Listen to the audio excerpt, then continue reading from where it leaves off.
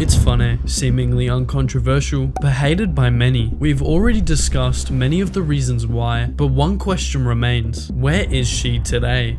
However, to give a recap, on the 2nd of September 2011, Kat launched her YouTube channel, ItsFunneh, but her first video didn't grace the platform until January 2nd of 2013 with a Minecraft short called Thirsty Crafter, Minecraft Machinima Short. And over the following 2 years, she steadily built her audience with various Minecraft content, notably her Minecraft Yandere High School series, hitting 100,000 subscribers by November 4th, 2015. However, on July 11th, 2017, ItsFunneh would reach the impressive milestone of 1 million subscribers, largely due to her popular Minecraft content. However, as Minecraft's popularity went down, she pivoted to Roblox in late 2017, with nearly half of her uploads dedicated to the game. This strategic move paid off very well, as she reached 2 million subscribers just under a year later, with her channel continuing to grow rapidly, hitting the monumental 10 million mark on April 21st of 2023. However, despite her immense popularity, ItsFunneh has faced criticism from various quarters. Trolls have targeted her with baseless accusations, including false claims of scamming in Roblox, and even accusations of racism, while the same people accusing her were also saying she created Corona. And while these claims lack credibility, they highlight the challenges of navigating online fame. Others, like the creator of the video titled ItsFunneh, a terrible YouTuber rant by Max BTW Show, offer a more structured critique. The video, which delved into ItsFunneh's perceived cringe factor and questions the authenticity of her content, particularly her engagement with younger audiences on platforms like Roblox and Gacha Life. However, the incident that drew significant criticism unfolded on June 26th of 2021 when ItsFunneh teamed up with BBTV Corp for a game collaboration. However, her promotional video portrayed the project as solely her creation, igniting a firestorm of backlash over alleged misrepresentation, despite these controversies casting a shadow over her reputation. However, the question remains: does ItsFunneh still command the same level of popularity, relevance, and respect? What new content does she unveil to her audience? And most importantly, where does ItsFunneh stand today? Since our last update, her content has taken a noticeable turn, expanding beyond the confines of Roblox to embrace a broader gaming spectrum. In the past, ItsFunneh would upload videos on games such as Minecraft and Gacha Life. However, in recent times, she made a very bizarre decision to upload a Fortnite video. Why would a Roblox YouTuber with an audience like hers start uploading Fortnite videos? And how would her audience react to the content shift? On the surface, there could be some audience overlap. However, when you look a little deeper, the questions become even more, with little to no answers. Are Roblox kids really interested in Fortnite Battle Royale? And aren't the majority of Fortnite's prime players at minimum 16 years old now? For people who can shoot decently, but can't build. Luna, we must save goals, even though she might not be up there. We'll save goals! Let's go! Oh my... Shoot! Survive, Luna! Bunny, the same bunny we were trying to kill killed me. These toilets are spicy.